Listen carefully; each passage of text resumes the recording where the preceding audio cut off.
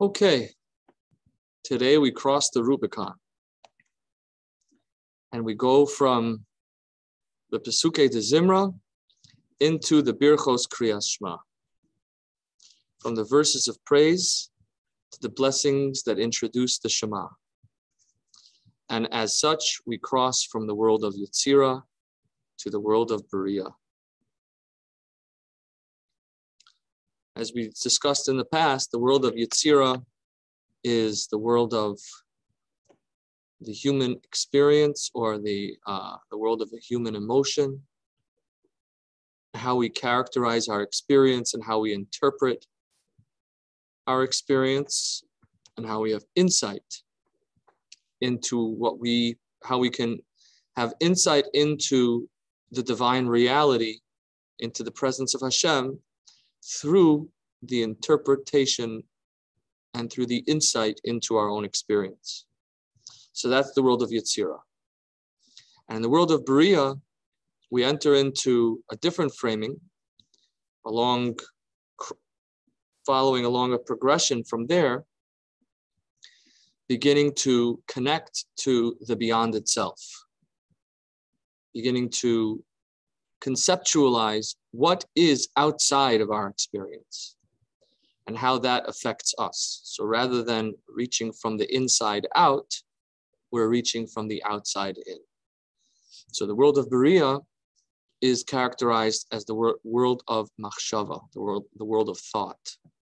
So emotions are reactive and thought is intentional. Right? With emotions, we're always having some sensation that is subject to, it's as a reaction to something which occurs around us. Thought, on the other hand, is conceptual, abstract, and starts from the idea itself. It's objective. Thought is objective, at least in distinction from emotion, which is entirely subjective, right?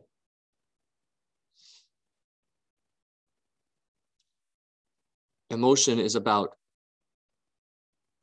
what it feels like to be me in the presence of this idea, and thought asks, what is this idea? And so we're getting closer to truth. Having woken up our body in the world of Asiya at the morning brachas, and having gotten our emotions in touch, gotten in touch with our emotions and gotten in touch with our experience, not as, now of course we're talking about Yetzira of Kedusha, Yetzira of holiness, which means that when we're getting in touch with our emotions, we're not getting in touch with them as an end for themselves, we're getting in touch with them as a way to be aware of what is the truth in our emotions. And then the next step is to begin to think about the truth itself. And you notice how I said we begin to think about the truth itself, right? So that's the world of thought.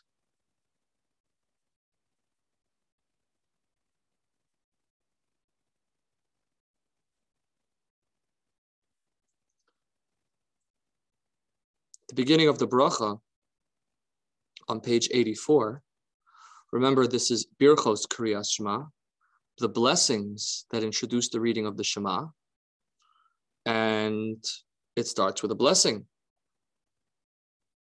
Just for structural analysis, we look at page 84 and 85, the beginning of the bracha, Baruch atah Hashem Elokeinu melech haolam, Yotzer or uvorei choshech, oseh shalom uvorei es hakol, hameir la'aretz, etc.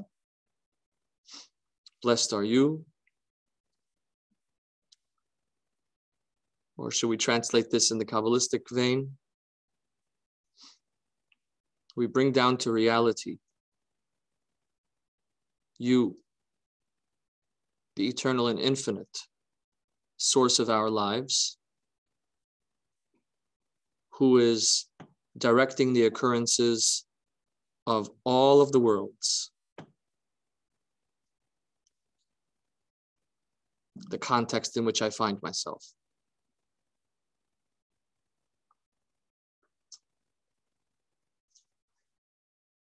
Who forms light and creates darkness, makes peace and creates all, who illuminates the earth and those who dwell upon it, etc. So that's the beginning of the bracha. The bracha continues all the way through page 88 and 89 with the middle paragraph on the page. The last line, Baruch Atah Hashem, Yotzer HaMe'oros. Blessed are you, God, who forms the luminaries. Note the word Yotzer and Me'oros, lights. Right? So the end of the bracha is a paraphrasing of the beginning of the bracha. Remember, the beginning of the bracha was, blessed are you, Hashem, our God, King of the universe, who forms light.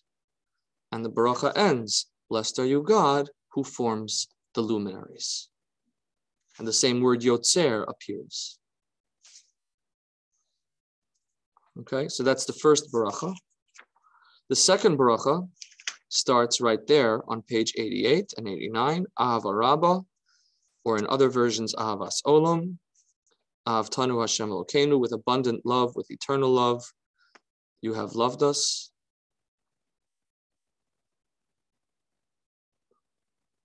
God, the source of our life. And the bracha concludes on page 90 and 91, Baruch Atah Hashem habocher bi'amo Yisrael bi'ahava, with love. So again, the bracha begins with the eternal love of Hashem, and the entire bracha continues to expand on that theme. And the closing line of the bracha is a paraphrasing of the whole bracha, especially the introductory line. Okay, so far so good? Excellent. Then we have the 3 paragraphs of the Shema. Shema with Baruch Shem inserted, and then V'ahavta, paragraph number 1, paragraph number 2, V'hayayim Shamoa, paragraph number 3, Vayomer, Ani Hashem Elokechem, Emes V'yatziv V'nachon is the beginning of the next bracha, and that bracha continues. It's only one bracha.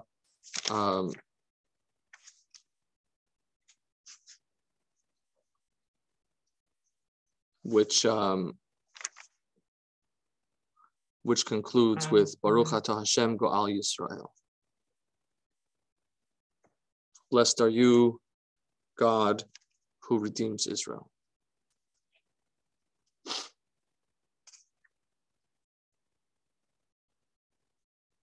And if you note right away from the beginning,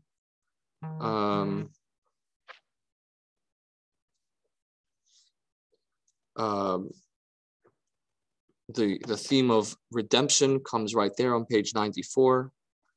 3 lines from the bottom, Go Aleinu, Go El Avosenu, our Redeemer, Redeemer of our ancestors, etc. Okay.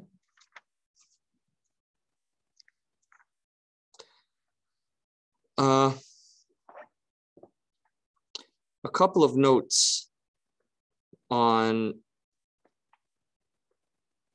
the bracha. So let's go back to page 84 and 85. A couple of brief notes about the bracha. So first of all, we can see the reference to the 2 worlds, Yotzer or Uvorei Choshech. So there we have a reference to the world of Yetzira and the world of Beriah. God's expressions of forming and of creating. The origins of this passage, this particular passage, is from Yeshayahu. And there, the words are Yotzer Or Uvorei Choshech, Oseh Shalom Uvorei Ra. Who forms light, creates darkness, makes peace, and creates evil. Which is a profound statement that has far-reaching implications. That we would refer to God as not only the source of good, but also that even Ra, even that which we experience as evil, has its ultimate source in Hashem, or is potentially in a way of connecting to Hashem, which is something that needs a class for itself.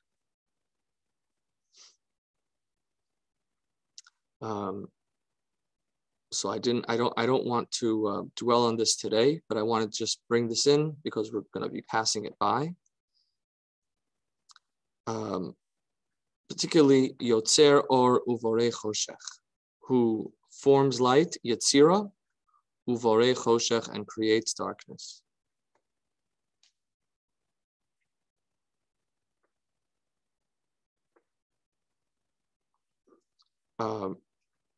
If this phrase is important, referring to God as both the source of expressing through Yetzira, the creation of light, and the source expressing through Beriah, the source of darkness, peace, and evil, is critical as we move towards Shema, which will declare the oneness of God, which means that everything, all of existence, has its ultimate source in the oneness, in the one. And so that which we experience as darkness and as evil, as suffering, failure, are all, there can be nothing outside of God. And so this is really important, again, as we approach the cosmic words, Hashem Elokeinu, Hashem Echad, the Lord our God, the Lord is one, which is, of course, what this bracha is introducing, the Shema itself.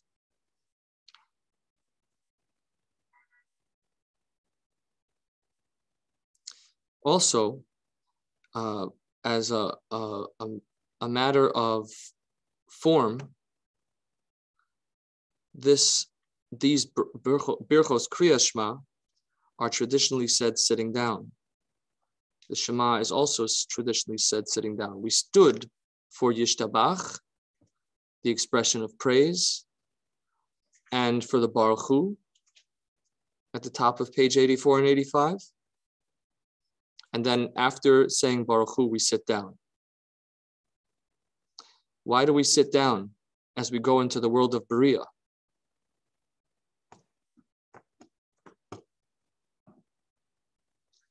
The synagogue where I grew up,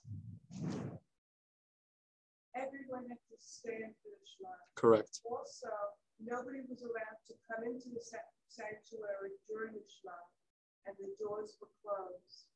And it was just the opposite. It was a conservative synagogue. Mm-hmm.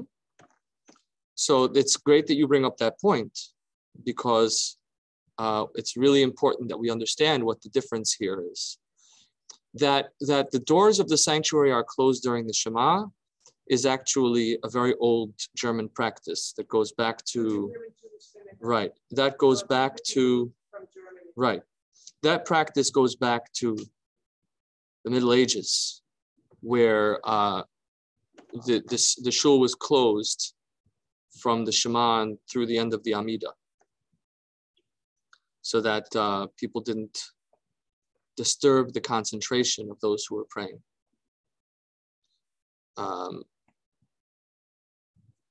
And I think that there's something very, it adds a certain seriousness and solemnity to this very important prayer.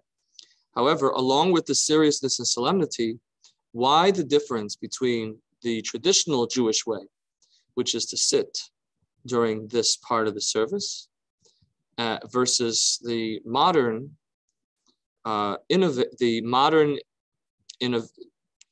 deviation from the traditional Jewish way, in which they stand for the Shema. So it goes back to the idea of the world of Bina, the world of Beriah. The world of Beriah, as we said, is the world of thought, which is not subjective, it is objective, but requires work. Because I'm not reacting, I have to enter into my mind, I have to meditate, I have to contemplate. And this should be done in a calm and collected, procedural, and deliberate manner. Whereas somebody might think that this is such a holy prayer, therefore I need to stand. The traditional Jewish teaching says it is a holy prayer, but it's not a prayer, it's a meditation. It's contemplative work. And for contemplative work, you should be sitting down comfortably. Also, the idea is that you're trying to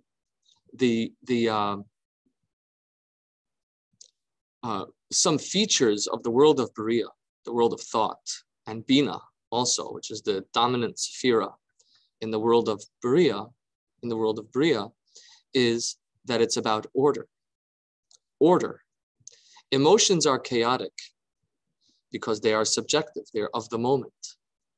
Whereas when we're trying to conceptualize an idea, trying to understand an objective idea, we should analyze the framework. And so it's the work is analytical, but that which we are apprehending is a framework. That which we're trying to grasp is an organized, we're trying to understand the theory of the whole thing. This and our work is to bring the abstract into what the Hasidic terminology refers to as hisyashvus. The abstract into the settled, to allow the idea to settle within us. And so in service of that work, we settle ourselves down.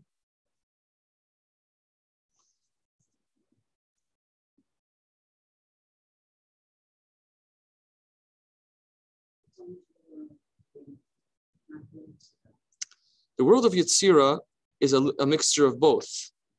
Some of it we sit, the first half we sit, some of it we stand, because Yetzira is about getting excited. And so excitement is spontaneous. It has different expressions, and it can be standing up. It can be, there's two components to the world of Yetzira. There is the getting in touch with myself part of Yetzira, which is the sitting part. And then there is the experience of what I'm experiencing, which once it fills me, might cause me to stand. Whereas the Beriah is never about me. It's always about it. The idea. The idea of the creator. In our case, right? These themes that we're talking about, they can appear in, this process, let's call it, right? This thematic progression that shows up in the human process of experience, or how humans encounter the world, can theoretically show up in all kinds of contexts. Here, of course, we're talking about the worlds of Kedusha, where it's all about getting in touch with Hashem, with divine truth. So there, again, to review, there is divine truth in the fact of my existence, in my body. There is divine truth that is decipherable through my emotional experience. And then there is divine truth as an objective reality. And that's where we are now, the objective reality of divine truth. Does it ever go beyond the world of Siddur? Yes. Shmona Esrei, the Amida, goes into the world of Atzilus. But before Atzilus, there's another world. No. It's Asiya, Yetzira, Beriah, Yetzira. There are 4 worlds. Remember, we had the 4 Baruchs in Baruch Hashem Li'olam Amen V'Amen on page 74. There are 4 Baruchs there. Blessed, blessed, blessed, blessed.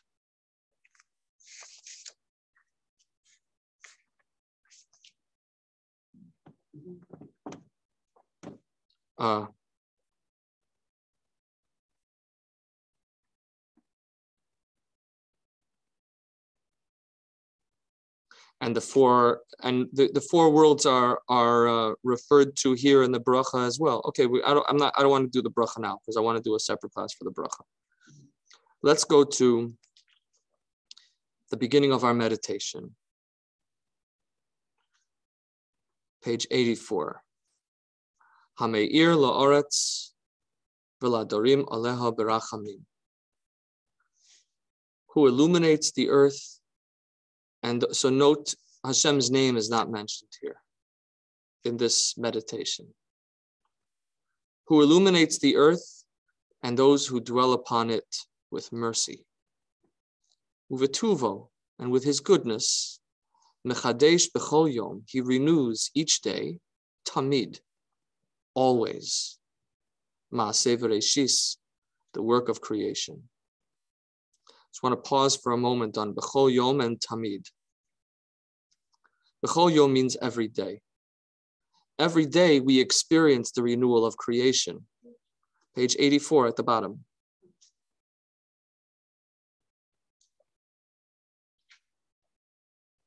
Bechol yom, right? Hamechadesh, bechol yom tamid, maaseh v'reishis, who mechadesh, chadash, renews. Bechol yom, every day, tamid, perpetually or continually, always. Maaseh v'reishis, the work of creation. So, bechol yom means every day. That's at intervals. Tamid means constantly. So what are these 2 terms?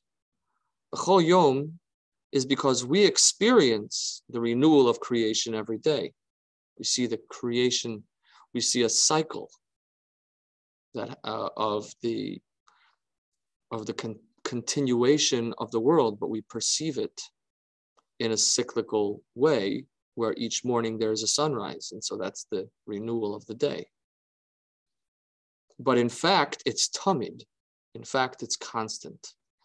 The renewal of creation, the creative energy being, or the impulse for the world to be brought into existence is happening constantly.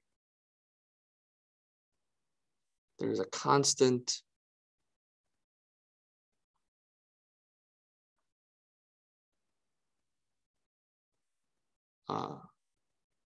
giving forth from the source of everything that is causing everything to be.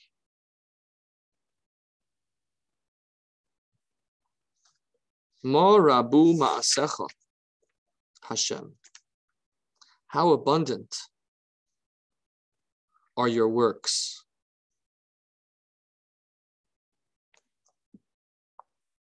Eternal and infinite. You, eternal and infinite, how abundant are your works. Kulam b'chochma asisa. You have made them with chochma. So this is we're now at the top of page 86 and 87. You made them with wisdom. This is a very interesting phrase, that you made them with wisdom. And this is a good meditation. You ready for a good meditation? Yeah, Jane. Is there a reason that you say meditation instead of prayer? Yes. A prayer comes from the heart. And this is a reflection on a truth that is beyond my heart. So a prayer is always a wish, something that you want, rather than just the truth about God? You could say that there is an element of prayer in meditation, but only if you put it there, and that will show up in a few lines, where the person's intent in meditating is to bring themselves closer to the truth.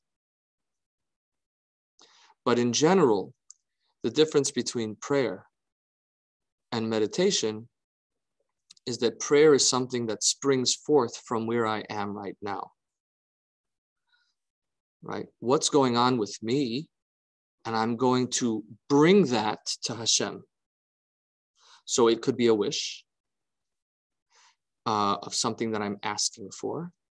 And it can also be a sense of where I am, that I want to bring myself.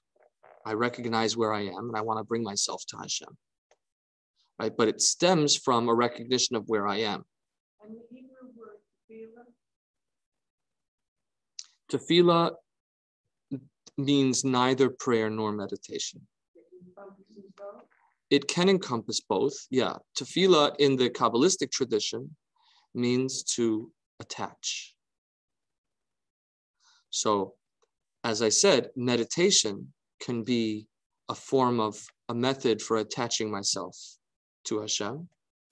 And prayer can also be a way of attaching myself to Hashem.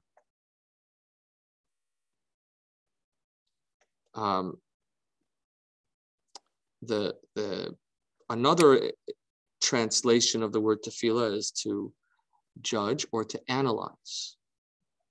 And that term, right, they would say lehit palel means to analyze yourself, right? But also, just to general, the notion of analyzing lends itself to both of this idea. To analyze the self also encompasses these two themes of comprehending it and putting myself in the context of it. Yeah, Robin? No.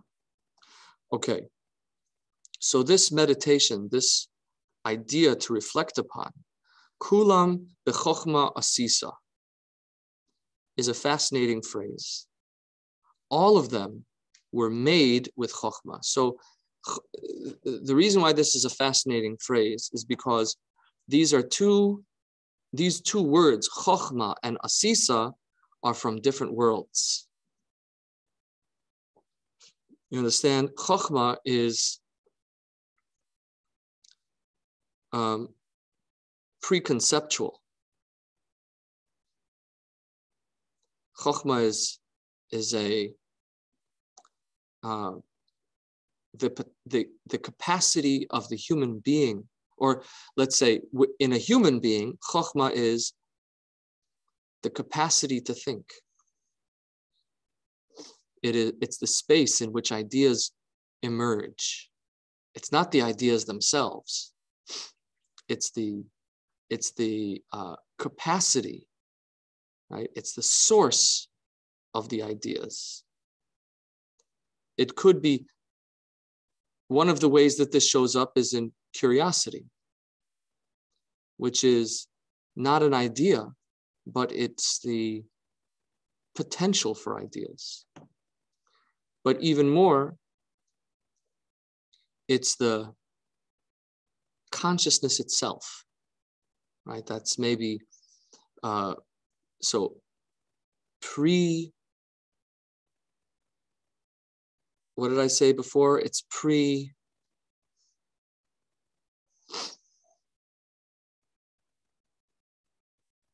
have to rewind the tape. I forgot what I said. It was a good word. Preconceptual. Right? So what is in the mind preconceptual? It's consciousness.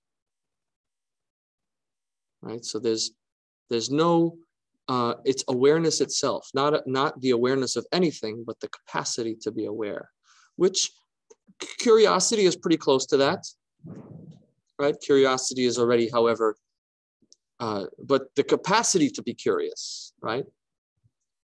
So this is very high. Now we think about it in the framework of the origin of the world.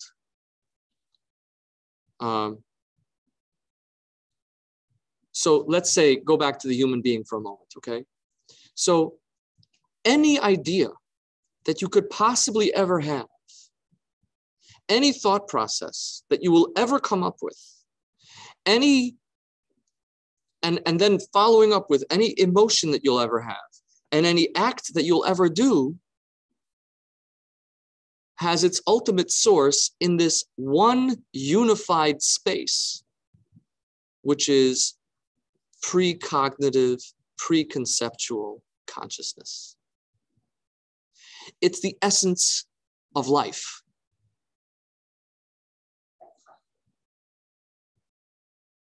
It's the central truth of existence, right? So now we could think of that in terms of the world. And the world, so Chokhmah is the first of the 10 Sefirot, first of the 10 divine emanations. And Chokhmah is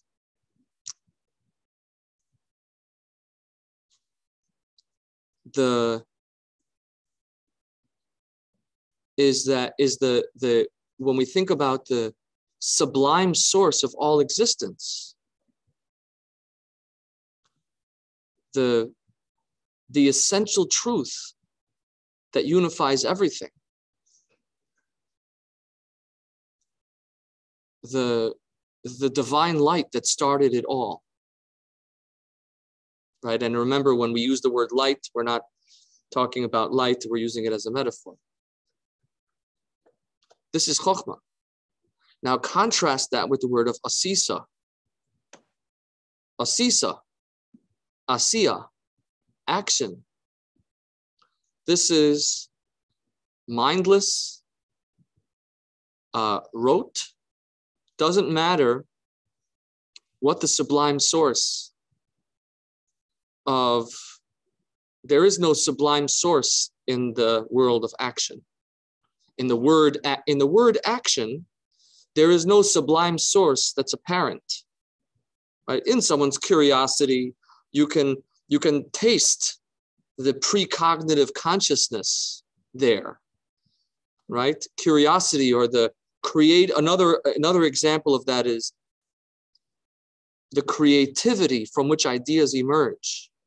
So before the idea actually becomes a formed idea, just in that creative impulse, you can touch the sublime source of thought, the precognitive consciousness. But in the act, you don't see any of that. The act is dead. It's dead is the wrong word, but it's a shell, right? It's a husk. So we say, you made all of this, kulam, all of this, the chokhmah asisa. You made it with chokhmah. That's like, chokhmah is a tool. You understand? Chokhmah is a tool for asiya, for this let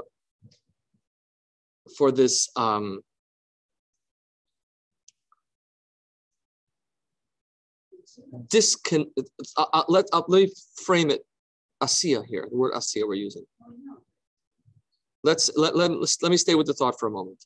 When we talk about the essence of the human being, right? The essence of the human being is perceived in their chokhmah, not in their asiyah. It's perceived in their that the essence of the human being emerges, is unified in that precognitive, pre-conscious, creative, curious node, which is, right, in a plant, you have a node from which the flower and leaf and the stem emerge, right? So it's this kind of node from which everything else emerges, right? So Chokhmah, but the human being is unified in that. The essence of the human being is encapsulated there. But an asiyah is disconnected from the self. It's just an act.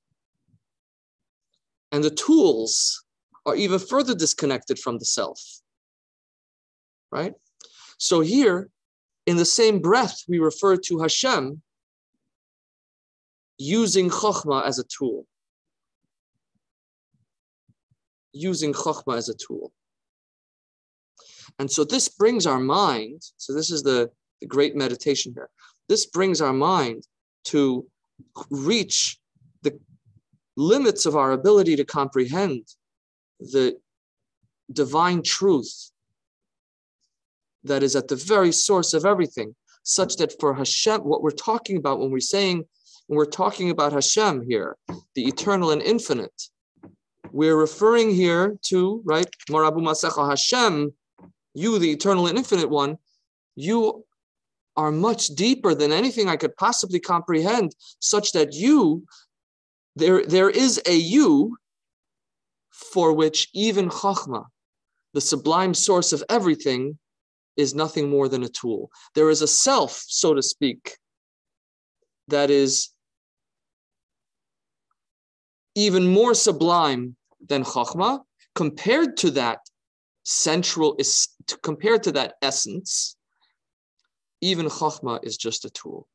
Chokhmah and Asiyah, wisdom or precognitive truth, is on the same level as an act, as an action.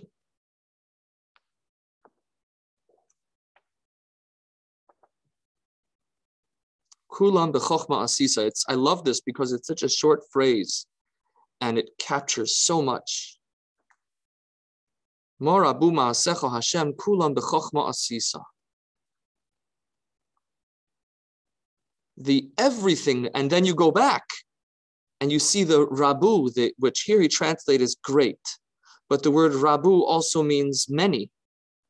How abundant. So the infinite diversity that exists in all of creation are all sourced in you,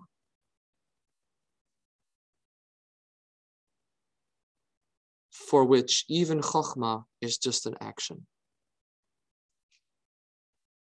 There is a sublime eternal truth that's so incomprehensible to the human mind.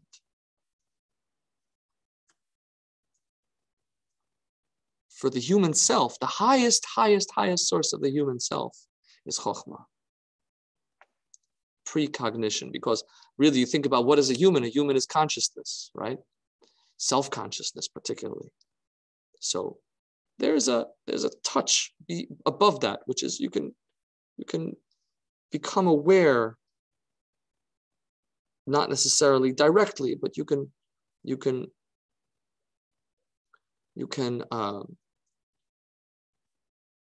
deduce the existence of the source, the beginnings, the origins of consciousness. Sometimes you can have a sense of wonderment about where my ideas come from, right? We can touch that almost.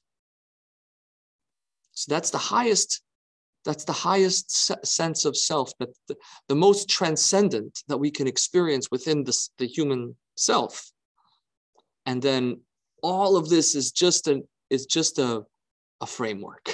It's just an activity.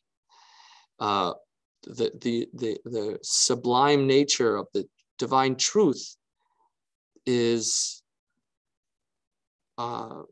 sees even the most spiritual imagination of the human being as an action, as a thing that was made.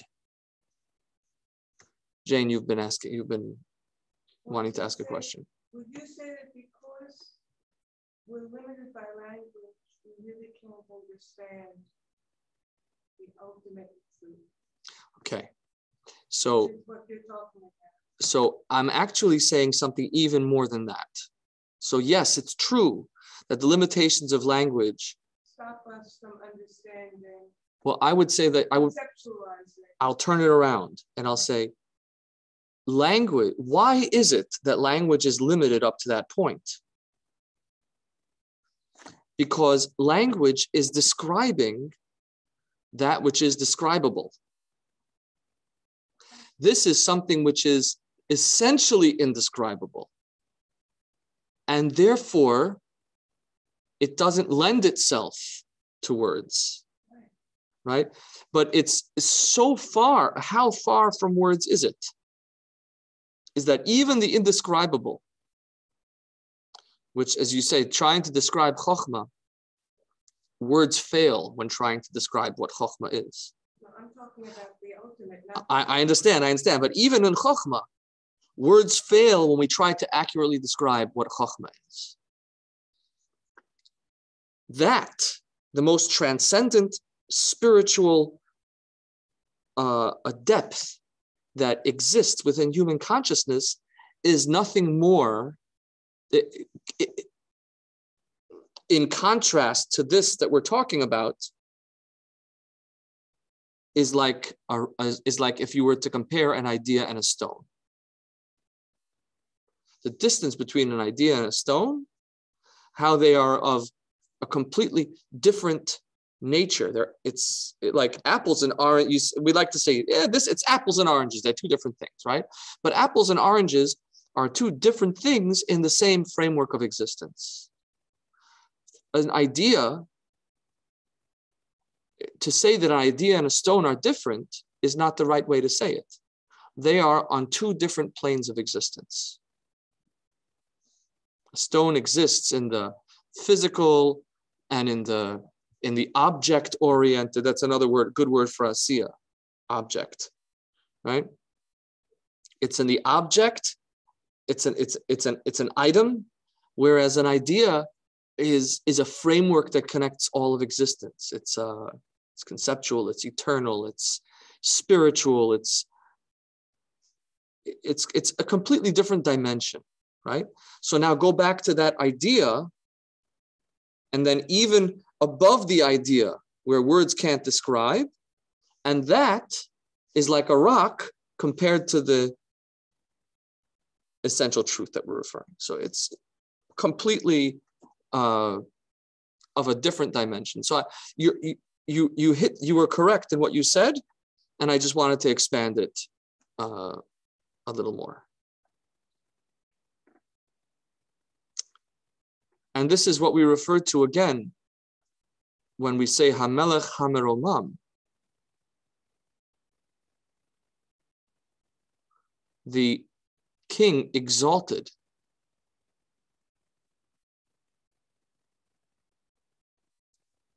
Levado, in solitude, alone. Me'oz, from eternity, from then, when, from ever. Not forever, but from ever. Right? So we're referring to this eternity, this complete otherness, something so far away from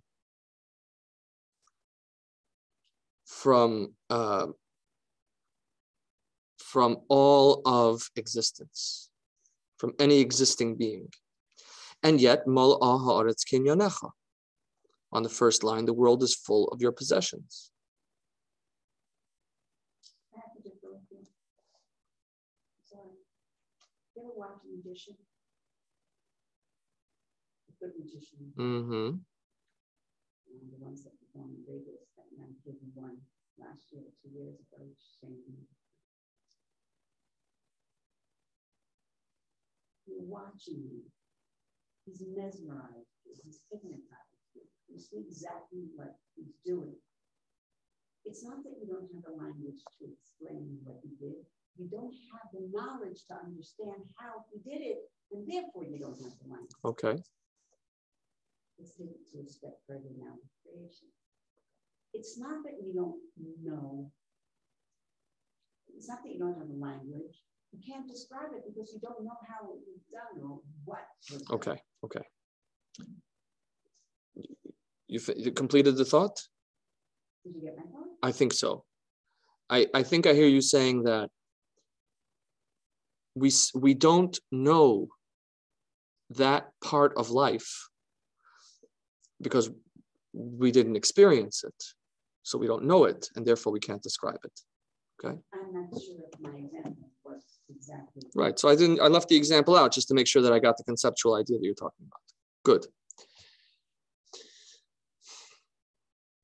Here, this is really important. When we talk about something being revealed, right? So what you're describing is the difference between that which is revealed and that which is concealed. And then, so that's a binary, but there's also degrees of revelation and concealment. You could know something better, you could know something more, you could know something deeper. There is also, however, another plane of existence. And this is why I talked about different planes of existence. There's another plane of existence in which it's such a fundamental reality that it's not revealable, meaning not that it's too concealed or too high for us to be able to understand. It is that this is not a thing. Things become revealed. Ideas become revealed. Objects become revealed. Chokhmah becomes revealed. Asisa becomes revealed. But there is an essential truth which is so basic to all of reality that it isn't, to say that it's concealed is not the truth. It's simply the word revelation or concealment is not applicable to this dimension. That's what we're saying. So, for example, so in our case, when we're talking about existence, we're talking about the universe.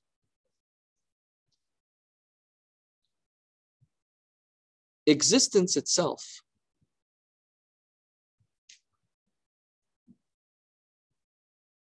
meaning the possibility of existence. Even the possibility of existence is already a chokhmah type of thing. I could say, I know the Kabbalists who are more familiar with this would say that I'm not correct, but broadly, sort of in the most loose association possible, it's the origins of existence itself. Meaning we're not talking about the origins of a particular thing, but all of us, the whole world exists in a context. That context is called existence with a capital E. Being itself. There's a source to that. There is a point of emergence at which being becomes beings, which being itself does its thing and gives rise to beings.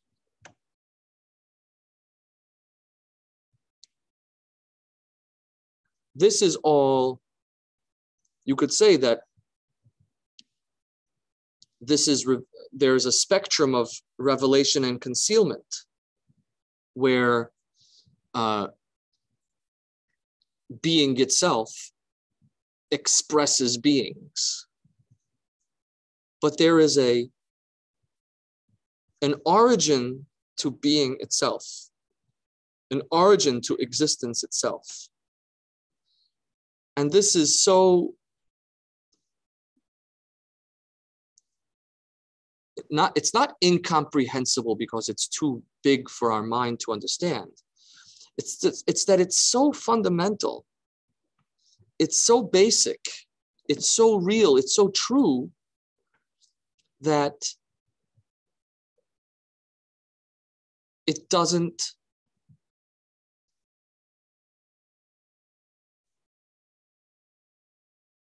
it's too fundamental. And therefore, revelation doesn't exist on that plane. Because revelation is all specific. So to break it down a little more,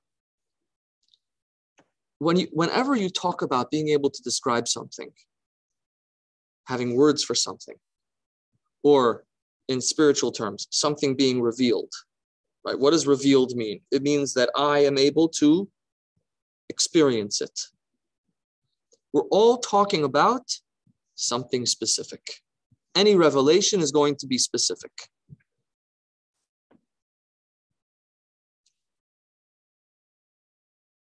There's something before specifics,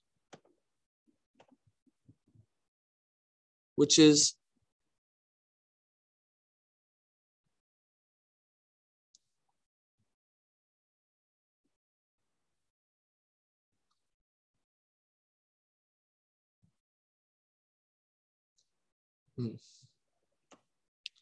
before specifics. It's the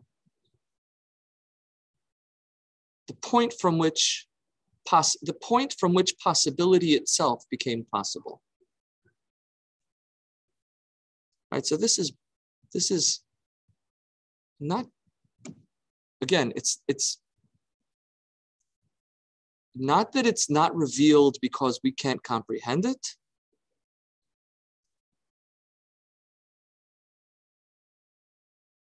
It isn't the sort of thing, it isn't a thing.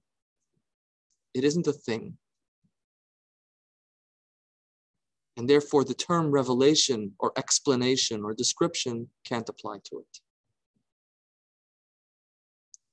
So you can't put your finger on it. There isn't an it. If there's no it. And if there's no it, then it can't be a description. Right. And yet, it's the fundamental truth of everything. So we're not saying it's not there. It's everywhere. It's everything. It's at the root and at the source of anything. And it's also at the root and at the source of nothing. Meaning nothing also has to have a source.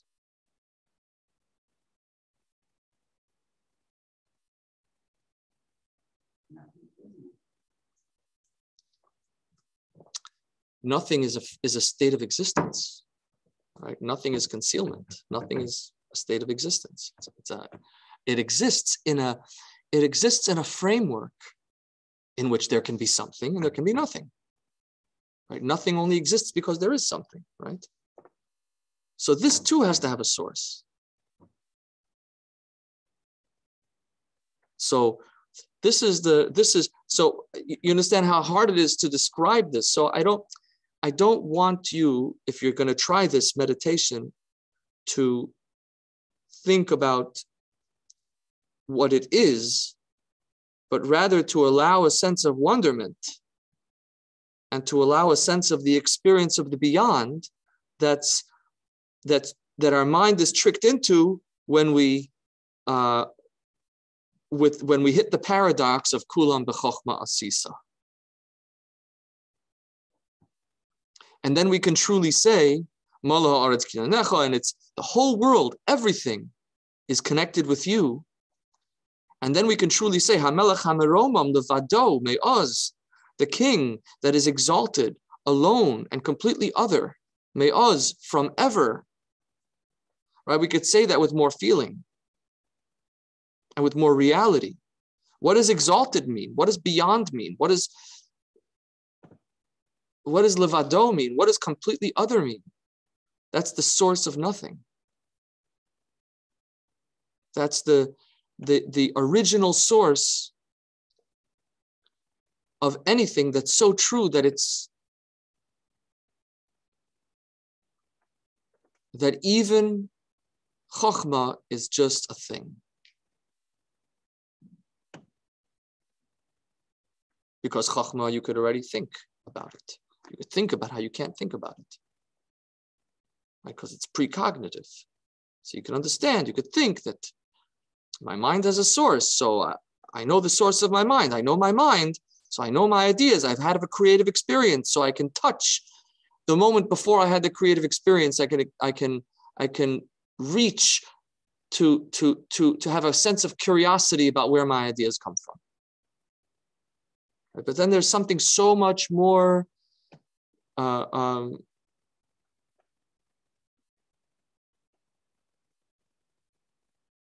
eternal than all of this. Me'oz, from ever, from the beginning of the beginnings. Now, so the beginning of the beginning is a specific point. Me'oz is even beyond that.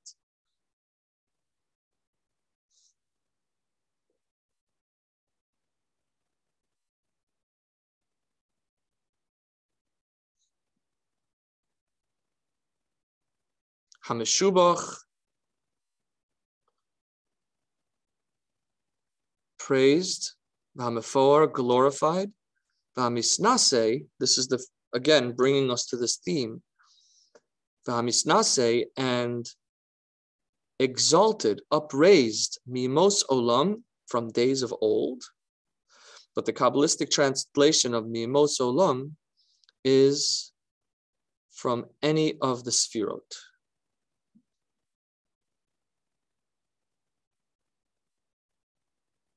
That is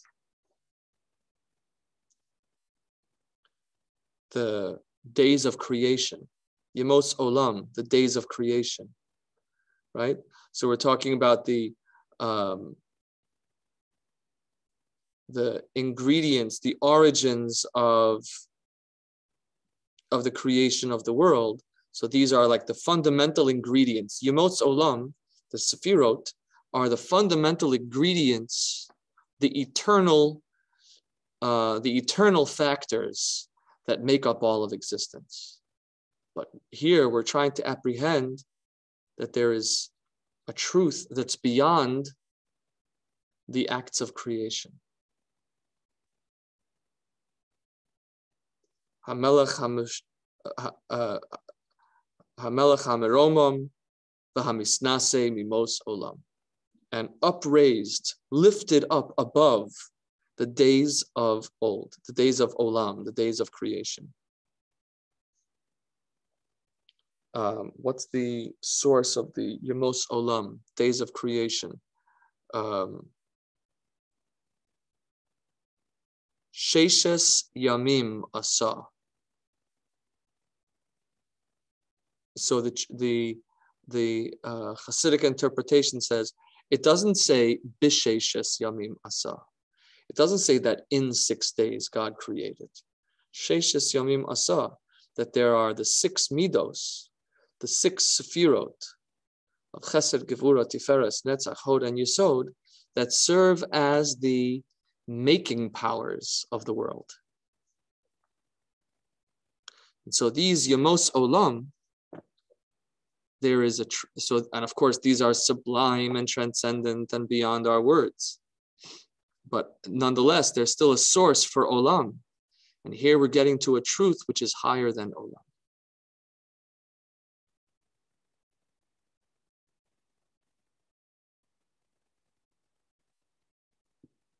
And I hate to leave you with a cliffhanger where we go on to from Mimos Olam to Elokei Olam. And there we're going to head back down to our reality. Yeah. Let's just read it through quickly and then we'll wrap up. Hameir Baruch Atah Hashem Elokeinu Melech Haolam. Blessed are you, or we will bring you down to reality. You, the eternal and infinite source of our lives, the one who guides all of the world, who Yotzer, Yetzira, forms light, Uvorei, creates Beriah, Choshech, darkness, Oseh, Shalom, makes peace, Uvorei, Es HaKol, and creates everything. Page 84 and 85. Baruch Atah Hashem Elokeinu Melech Haolam Yotzer Or Uvorei Choshech Oseh Shalom Uvorei Es HaKol Hameir La'aretz V'Ladorim Aleha Beracham, who illuminates the earth and those who dwell upon it with mercy. Uvetuvo Mechadesh B'Chol Yom Tavid, and with his goodness he renews daily, in the cycle of daily, Tamid, always, constantly, impulse, the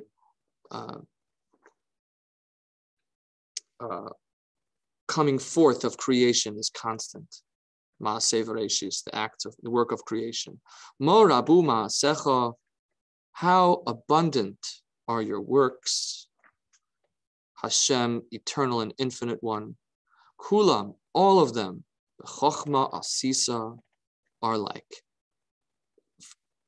All of them, all of it is like Chochma and Asiya, wisdom and acts, behaviors are all the same to your eternal truth. The whole world is filled with your possessions, it's all connected to you. Hamelech Hameromam, the exalted one, the exalted king, who is beyond Levado, and the only one. Me'oz, from eternity, from beyond forever. HaMeshubach v'HaMefaor, who is praised and exalted, praised and glorified. Mimos Olam, beyond even the most fundamental, eternal ingredients of life. Elokei Olam. Okay, that's where we leave off.